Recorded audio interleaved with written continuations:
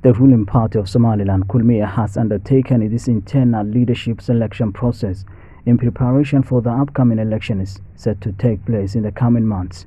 Although the outlined electoral schedule has not received endorsement from opposition parties, the ruling party convened in pro to determine its key leadership positions, including the designation of a presidential candidate and the appointment of a chairman. However, a significant number of positions remained uncontested, lacking rival candidates. Kulmiya has reaffirmed its commitment to President Musa Bihi as the chosen candidate to contest the forthcoming presidential election. President Bihi, who presently holds the office of the presidency in Somaliland, seeks re-election for a second term after his initial victory in 2017. His tenure was recently extended by 2 years as authorized by the House of Elders. The party has also named the nation's Interior Minister Muhammad Kahin Ahmed as the party's chairman.